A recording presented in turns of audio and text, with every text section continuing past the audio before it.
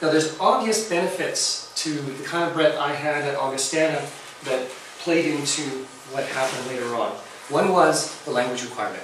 Augustana had a language requirement, 6 credits in a language.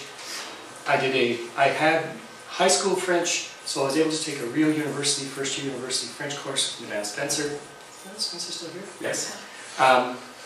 And boy, did that ever course teach me about translation and grammar and all the things I needed, to the point where I passed every language exam I had to do at the graduate level from then on.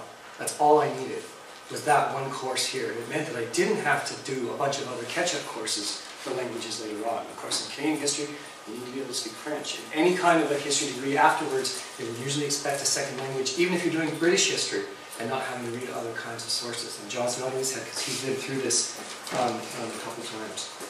Now, why shouldn't we at a university allow freedom of inquiry? Why shouldn't we allow freedom to choose? That's what the university is all about, right? But I think that that perspective misses the point of breadth requirements. Breadth forces you to open doors and to keep them open longer. It doesn't allow you to close those doors too early, before you've really gotten into deciding what it is you want to do, before you really understand what it is that you're good at. Specialization is so tempting, it's so sexy. You know what you want, you're going to go there, you're going to do it. At least you think you do. I don't know about what Augustana is like. 70% of Carleton students change their major in their first year. 70%. Now I was lucky, I came in as a history degree, I did 3 history degrees in a row without a break. I never kind of wavered from history. But boy, did I waver a lot within history while I was doing it. But the thing about breadth is that it gets you the illusion that you can tackle anything. It gives you the idea that you can maybe have mobility and move into new areas of research. And so that's what I did, is that basically I started my own sort of self-directed study of medical history and the history of the body in the context of the 19th and 20th century. I had no training in it, I had no courses in it.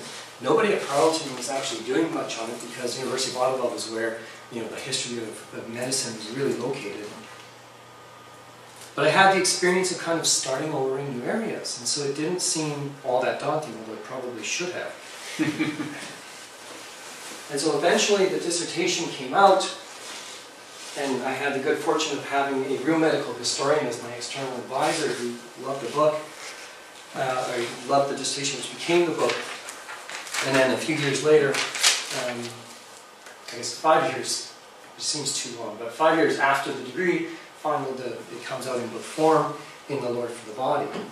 And the book was awarded a couple of distinctions. The American Society of Church History gave an award, but it also won the Jason A. Hanna Medal for the best book in medical history in Canada from the Royal Society of Canada.